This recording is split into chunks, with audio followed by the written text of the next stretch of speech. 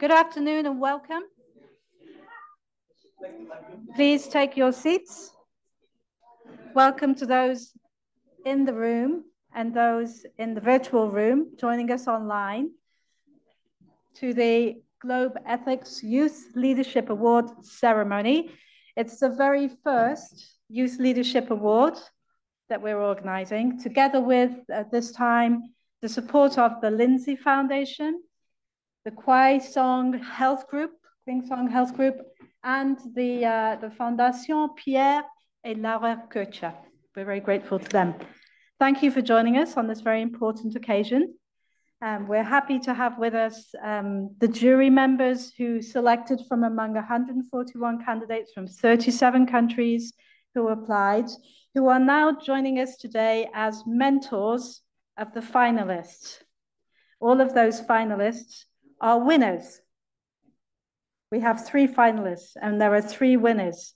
And we're going to vote during this session this afternoon. So be ready. We've got 3 minutes to vote. There'll be a QR code up here on the screen. And for those joining online, just use your scan and place your vote. And then we'll announce the winner of the first, second, and third prizes. They are, there's a financial win award of 15, 10,000 and 5,000. But more important than that is the accompaniment that they have during the next few months from their mentors, who you have here, Ariane, Jaubert, Ravi, Tissera, and Lucia, Uribe. I'm inviting them now up to the stage to tell us a little bit more about the process and what they're bringing to it. Thank you.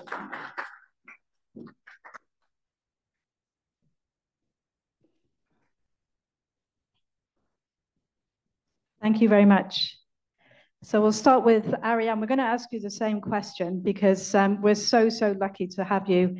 And I hope that Titus, Stanley, and Aishworya appreciate all of the experience and expertise that you're going to bring. If you could tell us a little bit more about your experience and also the conversations you've started to have this morning already. You've been working hard accompanying already. What do they have to look forward to in the next few months working together with you? First of all, thank you very much. And thanks to Stanley for having shared this story with me. So a little bit about myself. I'm a leadership development expert and leadership coach. So what I think, following the discussion I had with Stanley about where he's at in his project, where he's at in his leadership development, I think the focus that we're going to have together on his development in the next 6 months will be around precisely his leadership. What does he need to do to bring people along with him? He has a team already. How can he motivate, align the team? His objective, and you'll see that, is around scalability. His idea is lovely. I'm not going to say anything and still is a thunder, but you'll see. So his challenge is around scalability, how you go from good to great, or how you go from small to really big, because what we are after here is impact. So the idea is how can we then grow while keeping the passion, while keeping the sense of purpose that is igniting him at the beginning. So I think this is what we're going to work on.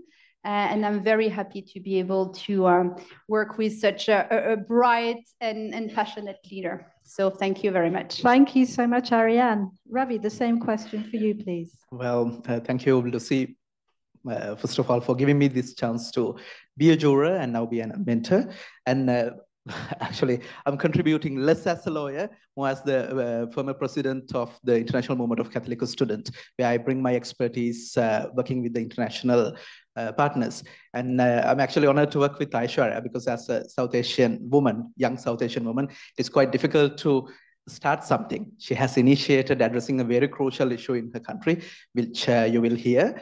So actually, with my expertise working in the internationals, the arena, I'm looking forward to bring my expertise to work with Aishworya to see how we can make this her project to become a self-sustainable project, which does not have to rely on in the long run, doesn't have to rely on the external funds, and also how she can scale it to access to bringing this project to more of the Dalit community that she's catering to. So I'm quite excited to work with her in the coming 6 months. I am sure that this project, I see that this project has the potential to grow and to empower, how can I say, include the people who have been excluded for thousands of years. It's not just 10 years, it's not 50 years, it is thousands of years of bondage she's working on against. So yeah, I'm excited. Thank you so much, Ravi, for that high level of ambition and bringing it to the project here, and also for your guidance. Over to you, Lucia.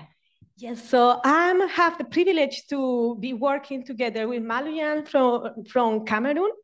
And this morning was the first time we actually met to learn more about his projects, his challenges, where he is at the moment, and also what he expects from the mentoring process.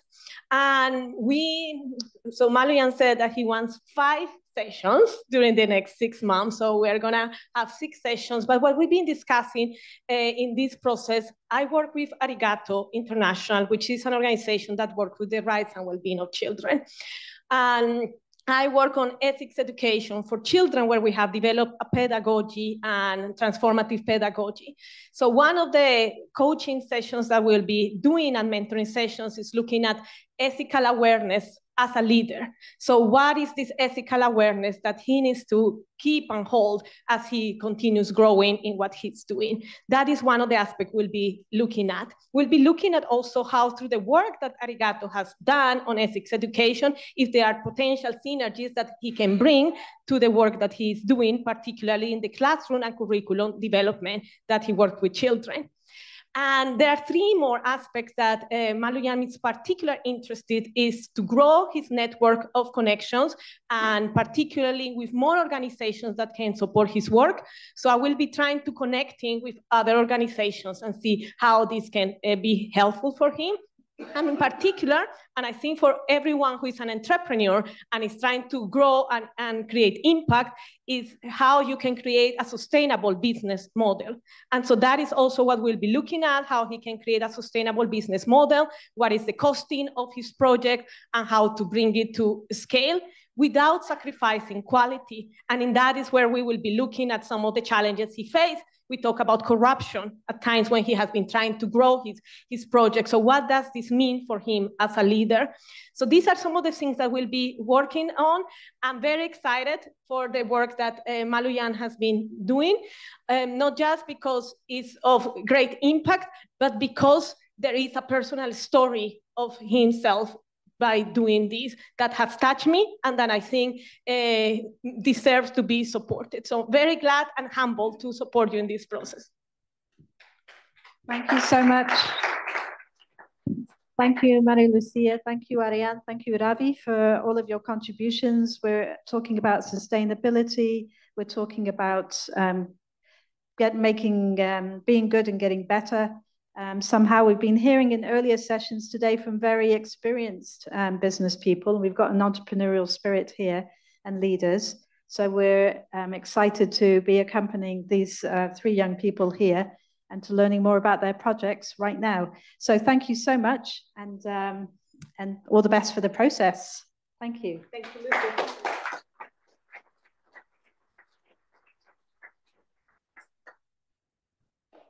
So there we have them. We're going to call up Stanley to start.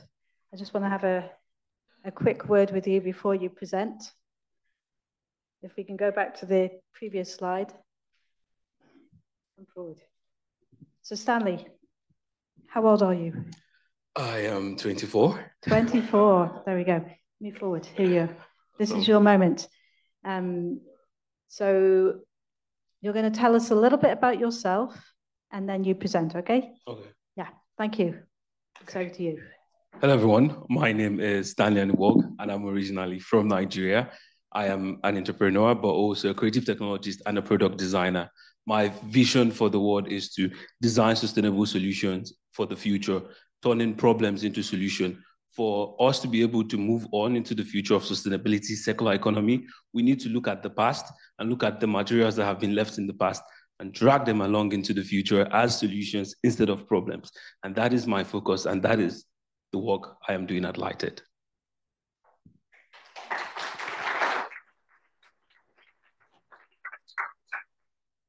Hello, everyone. My name is Stanley Anigbogu, and I'm super excited to be here. Today, I am here to share my vision of illuminating futures by empowering communities with sustainable energy solutions. Here's the question. If the sun goes down, what does that mean for you? For someone in Africa, it could mean their child couldn't learn, your family wouldn't feel safe, and your dreams would have to pause.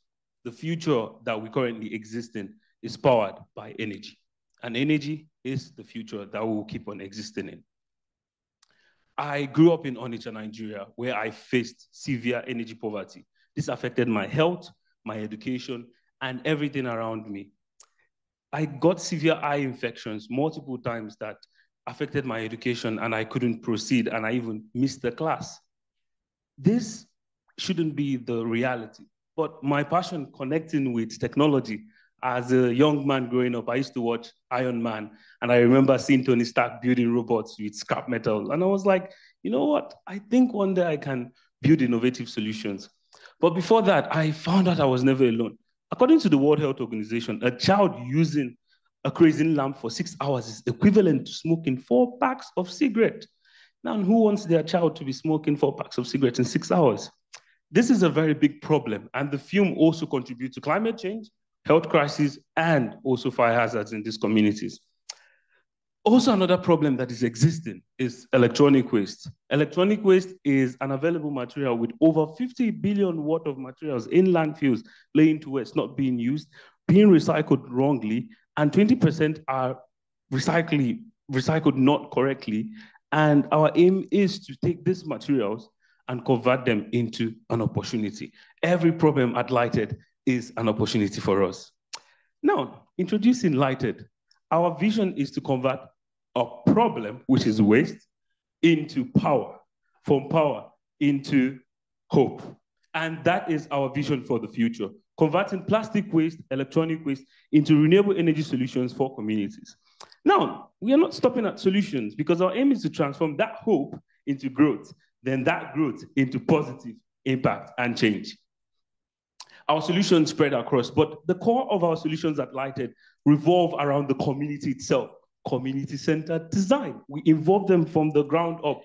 As you can see, that is our charging station that has the capability of charging 1,000 cell phones in a single day. And this was co-designed with the community, co-built with the community. The girls you see at that end, they are designing the current station that you're looking at this corner. We worked with the kids in the community to design these spaces that will help power up their future, while designing solutions that help light up families, provide economic growth, and provide jobs as well.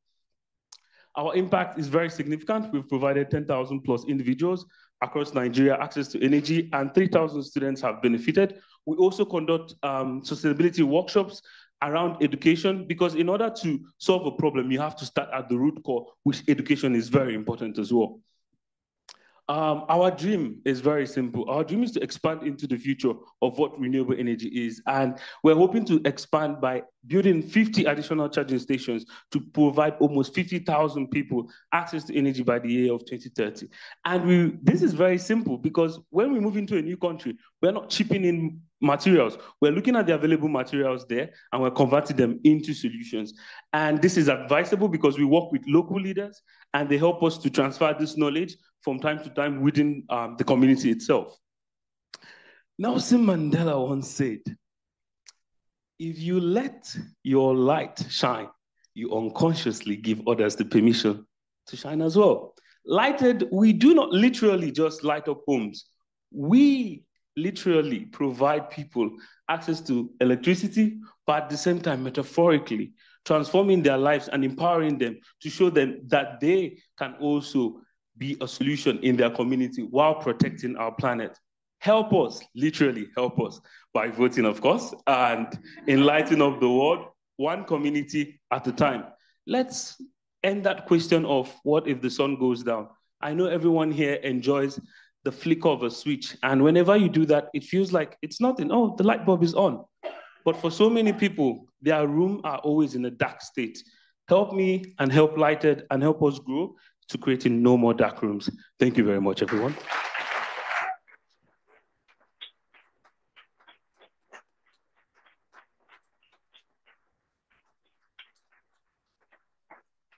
Thank you so much, Stanley Anigbogu. And he's right on the dot. He's more accurate than the Swiss watch. Here we go. He's right there.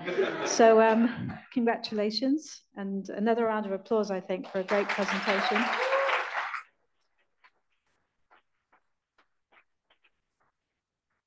So maybe you can try and remember, we've got three. Remember what Stanley's been talking to us about, no more dark rooms, light shining, because you're going to vote.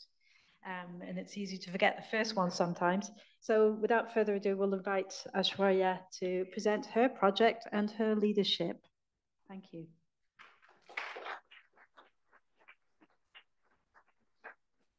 Please.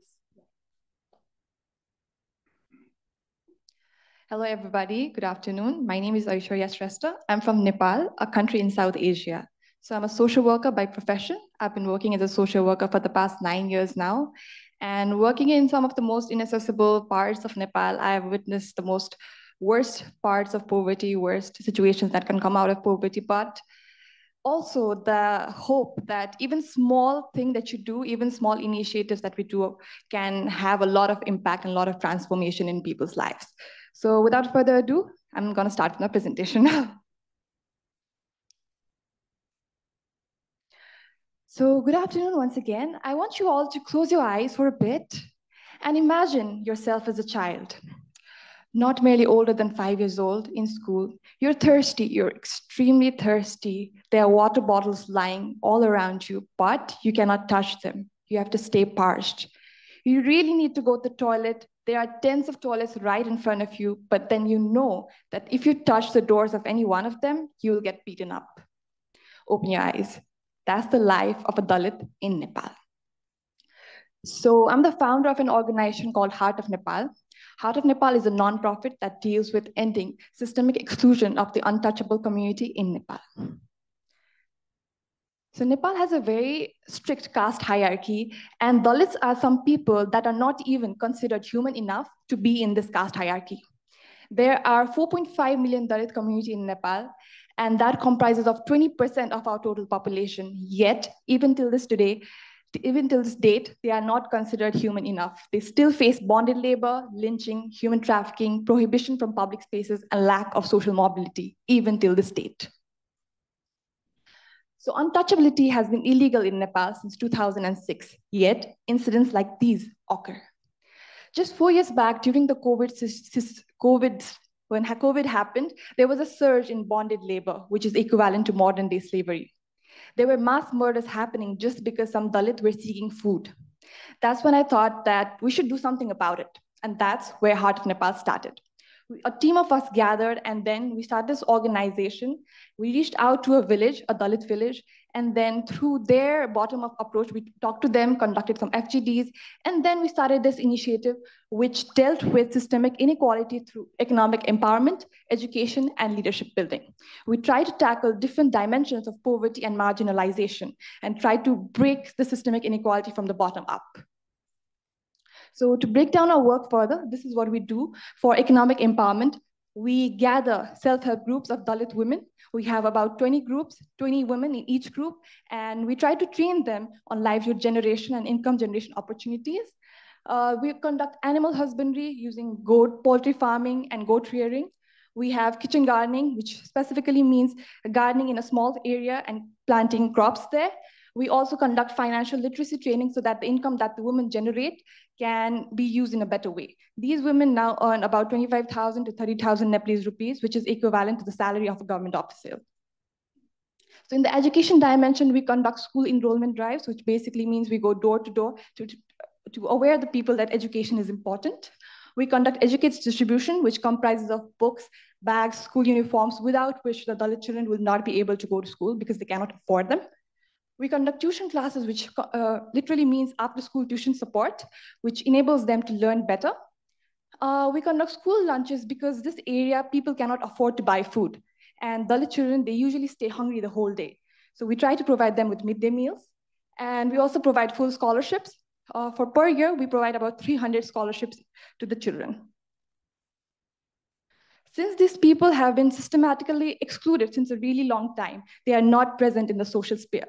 So we conduct child clubs through which the children get safe spaces where they can really develop their self-confidence, talk about issues that they feel are important. They participate in multiple social scenarios, and they dance, they sing, they participate in debate and speech competitions.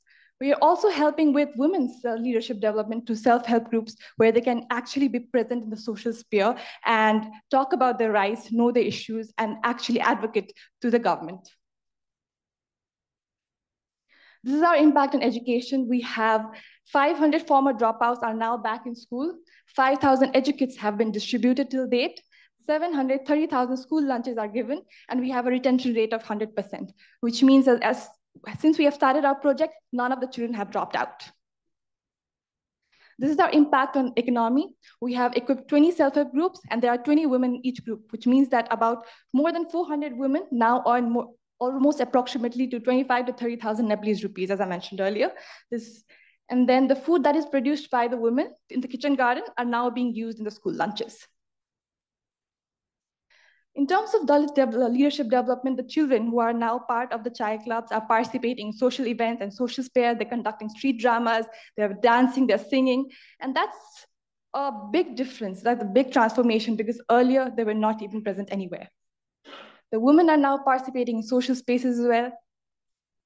So we're trying to create a self-sustaining model whereby economic and education empowerment can eventually lead to dismantling the systemic barrier. We're trying to tackle multiple dimensions of marginalization and poverty at the same time and trying to empower the local community so that it can be self-sustainable and go a long way. Thank you.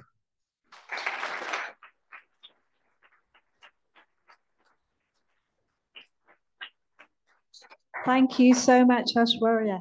So what are we going to take away from that amazing presentation?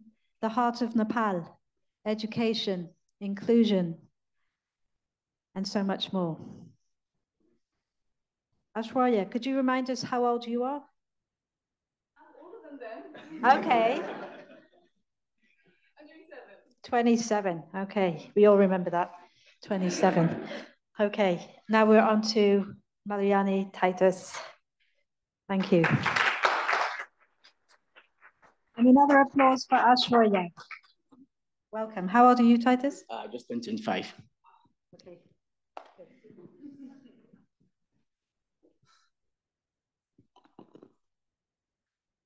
Hello, everyone. My name is Abongdoh Maluyane Titus. I am a social entrepreneur and the founder of eMentor, and I am passionate about democratizing access to education for internally displaced students who have been affected by conflict in West and Central Africa. Albert Einstein says that imagination is better than knowledge, and so I like us to test that principle right here. Now, I'll invite you to close your eyes and let's just drift into an imaginative state for a few seconds. Now, imagine that you are a high school student on a beautiful Thursday afternoon and you are studying physics, and suddenly you hear the sound of gunshots.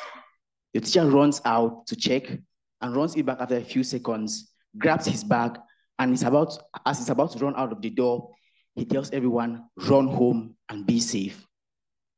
You run home to safety, and the next day you're preparing to go to school, but you're informed that you cannot return to school because your high school was attacked and there's no access to it anymore. You can open your eyes and stop imagining because that was my story.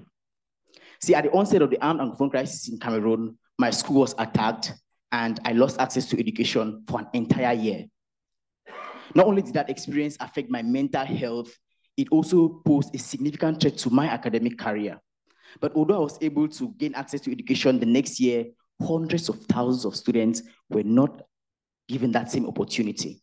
See, UNICEF actually highlights that more than 2.3 million students within West and Central Africa have lost access to education as a result of the ongoing crisis. While in Cameroon alone, more than 4,000 schools have been burnt down, leaving the students out of school.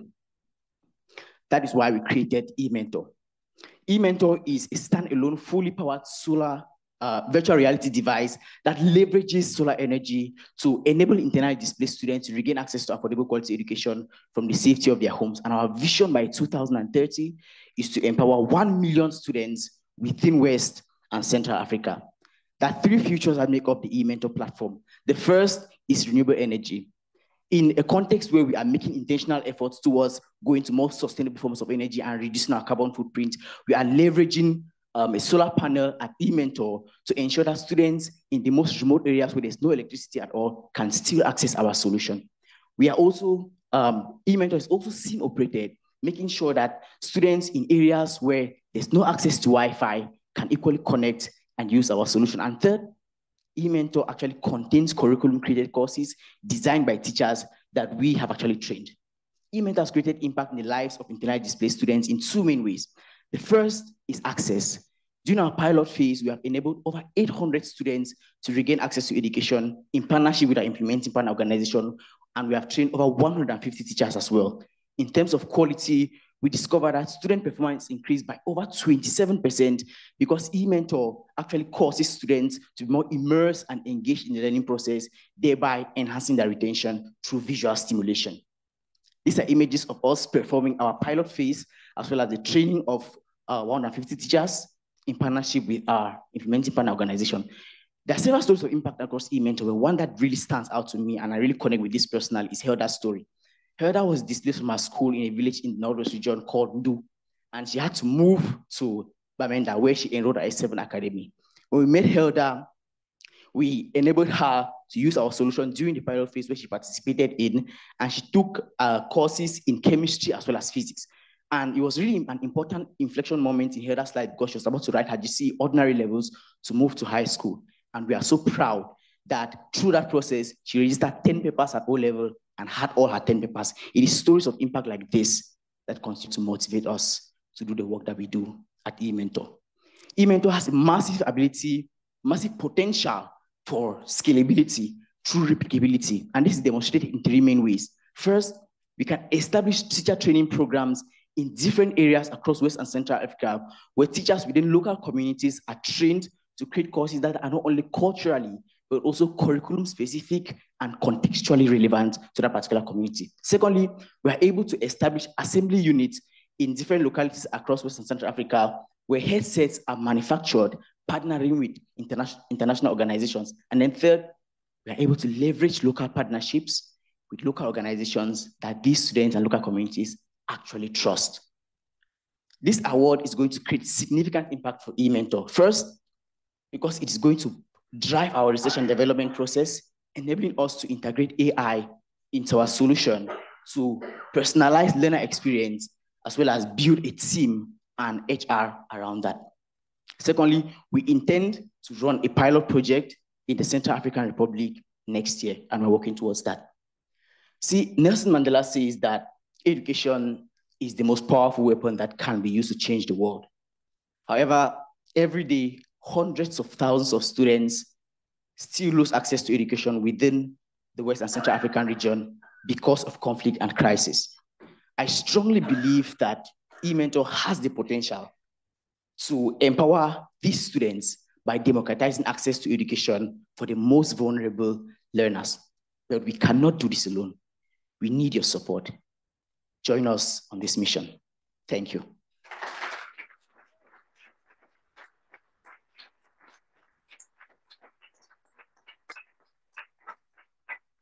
Thank you so much.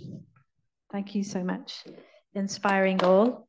Now comes the exciting moment of the vote. I've seen some people taking notes. You've already chosen. It's a tough decision. The mentors can tell you how tough it was to come to these three from among 141 from all over the world. So we'll put up the QR code. Oh, I've got the clicker. Next. There it is. Magic.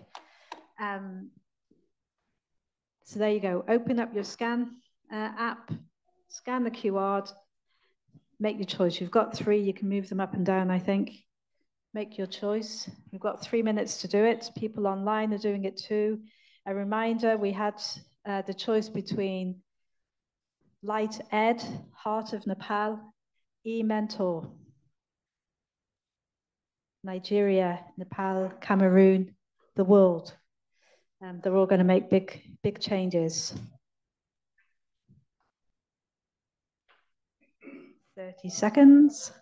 Yeah, just by the way, the mentors, neither the mentors nor the the mentees, the finalists are allowed to vote. So if they're clicking away on their mobiles, they're not voting. They're just telling their friends, vote, vote, vote. 8 seconds, 7, 6, 5, 4, 3, 2, 1, stop voting. I'm gonna put your phones down. Everybody except for Josie, who's going to tell us what the results are. Da-da-da.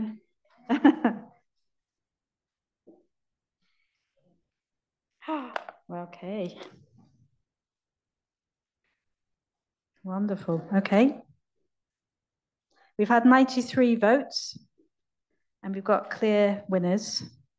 I'm going to announce the third winner and invite our executive director, Fadi Dow, to come up and give that prize. And if, yeah, we'll go start by one. Thank you, Fadi.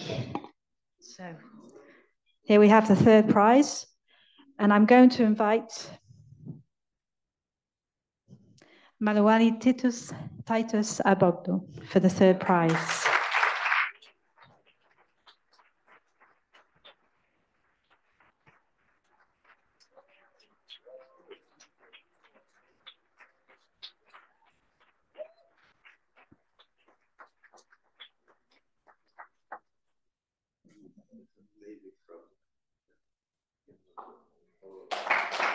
Can we invite Lucia to come up and also have a photo with Titus?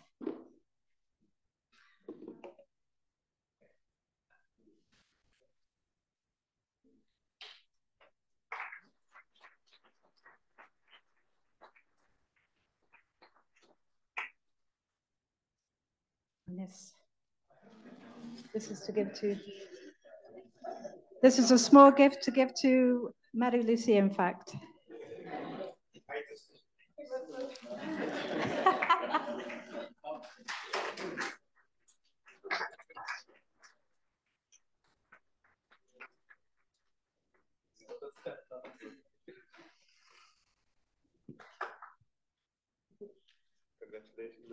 Thank you. Okay, it's between two. Okay, so we would like to invite our president-elect, Dietrich Fenne, to come and give the second prize. Thank you. Thank you so much. And the second winner is Stanley Anigbogu.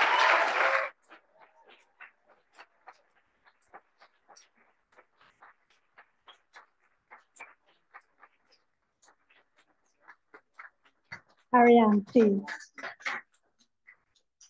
He's being mentored by Ariane Jaubert.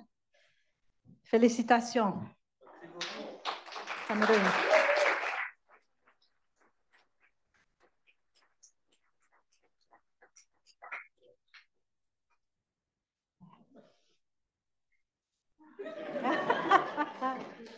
This is a gift for Ariane now.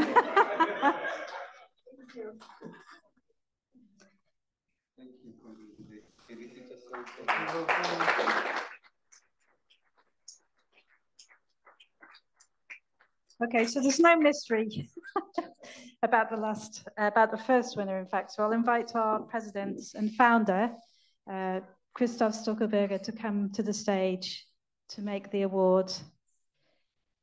Please, Aishworya, congratulations.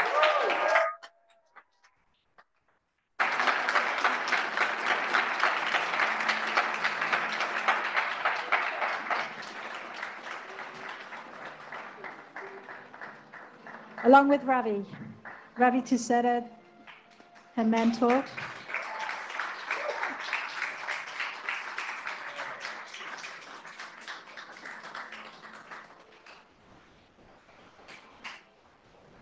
There you go, for you. Oh, I can't believe it.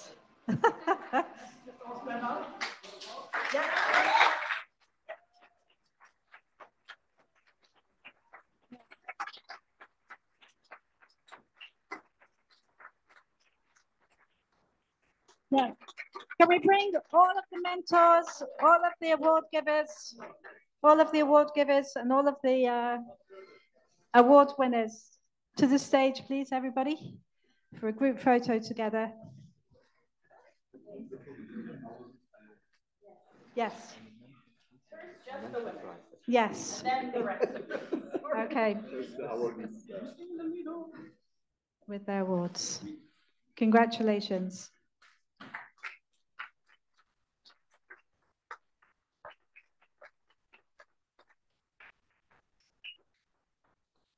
Yeah. Now together with the award givers and mentors. And just a reminder that the financial awards for the first, second, third prize is 15,000, 10,000, 5,000. So that will help those projects.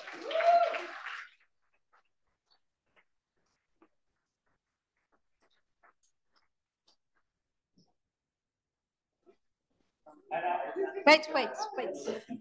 Yeah, Christophe will finish with a word, but we'll have the photo first. And congratulations and thank you to everybody. Please watch this space. Yeah. There we go.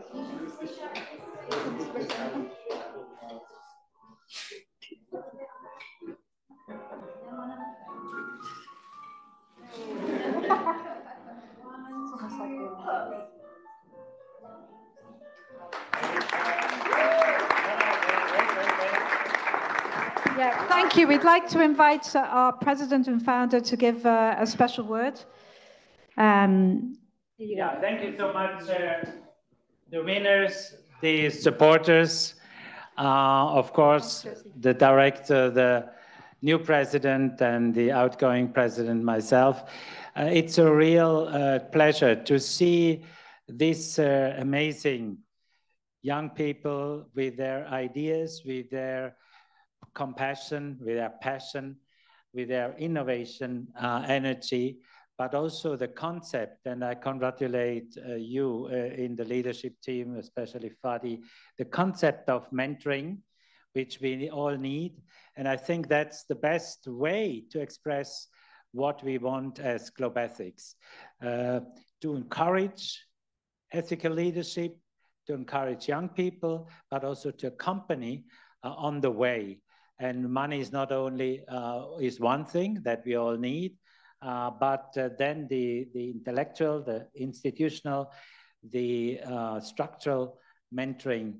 And for that, I give you a copy of the book, Sharing Values Across Borders, My Story with Globethics. This one for you, and this one for you. And you, so you can. Thank you so much once more.